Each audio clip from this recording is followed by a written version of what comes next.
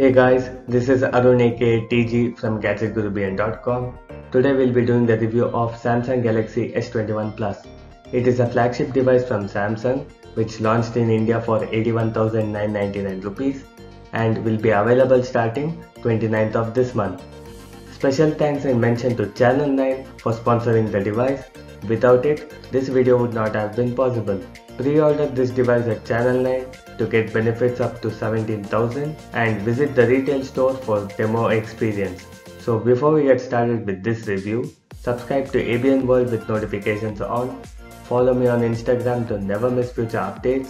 Also check out my one link solution where you can keep track of all smartphones to compare and buy your favorite smartphone all in one place. Let's dive in.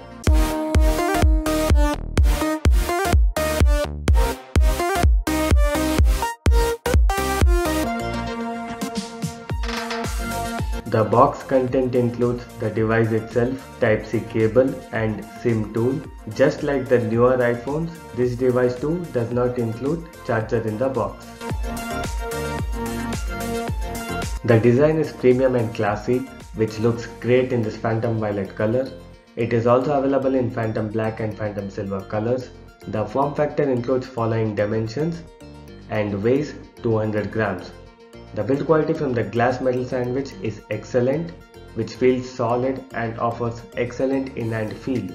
It is also IP68 certified for dust and water resistance. The display features 6.7-inch Full HD Plus Super AMOLED panel with HDR10+ that offers excellent quality, and the panel features 120Hz adaptive refresh rate, which is super smooth. The display offers excellent colors, contrast and dynamic range along with great sharpness. Also, the sunlight visibility is excellent from this panel and it also features always on display. The hardware features Samsung's Exynos 2100 5nm SoC with 8GB RAM and 128 or 256GB storage, which is not expandable. It comes with all the important sensors including barometer and gyroscope. Also, the in-display fingerprint scanner works very well.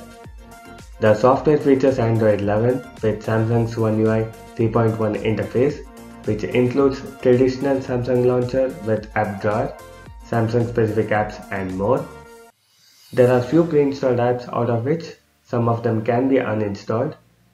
The connectivity features include dual band Wi-Fi with Wi-Fi 6, Bluetooth 5, GPS, USB Type-C 3.2, NFC, 5G, dual SIM with dual 4G, Voice over LTE and Voice over Wi-Fi, Samsung Pay, Samsung DeX and Bixby Assistant.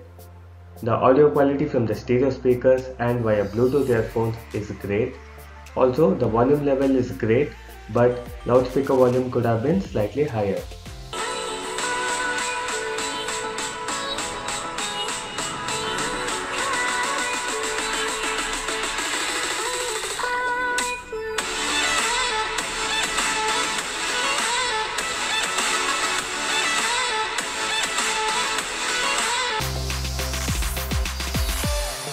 The overall performance is excellent, interface is super smooth, web browsing experience is excellent, apps and games load very quickly, multitasking is excellent, and my favorite part, the RAM management is great but could have been better. Also, when it comes to gaming, the performance is excellent in very high graphics settings with super smooth gameplay and very consistent frame rates from both the games Asphalt 9 and Call of Duty.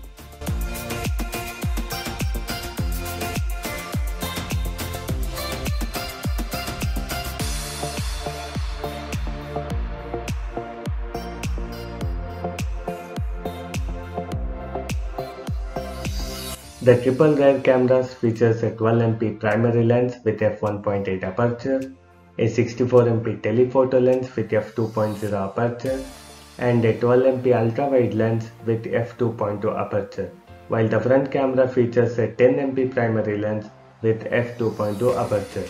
The rear camera can record videos up to 8K at 24fps, while the front camera can record videos up to 4K at 60fps.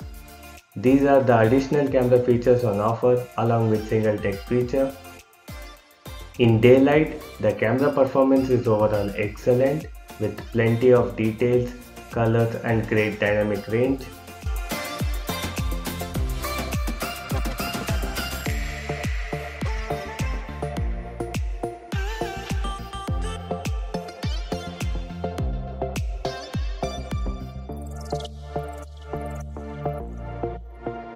Recording this part of the video on Samsung Galaxy S21 Plus main camera in Full HD at 60 fps.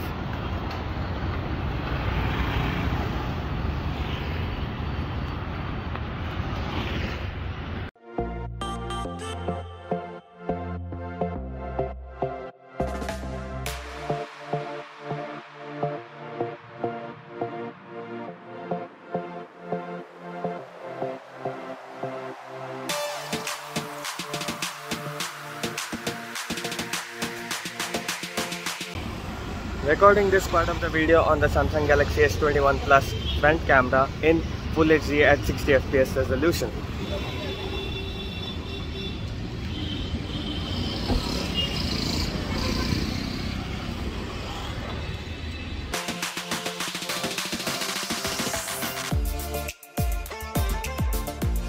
In low light, the camera performance is overall pretty good, but could have been definitely better.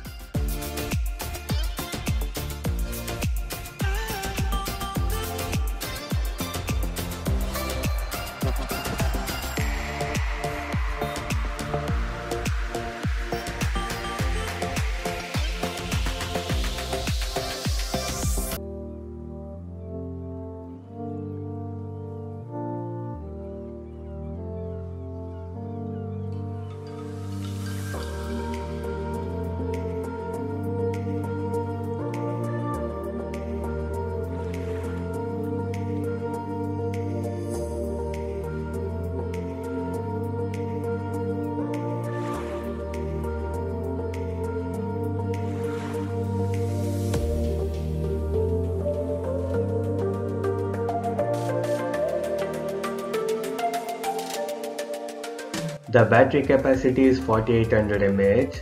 During my quick intensive usage, I was able to extract 3 hours of screen on time with 38% battery left from initial 92%. So if you are a heavy user, you can expect up to 6 hours 30 minutes of average screen on time, which is pretty great, but could have been definitely better considering the battery capacity. And it also supports wireless charging at 15 watts, reverse wireless charging at 4.5 watts and USB power delivery 3.0. So these are the pros and cons. For product rating, I would rate 8.65 out of 10. For VFM rating, I would rate 6.4 out of 10. And Gadget Gurubn rating should be 7.52 out of 10.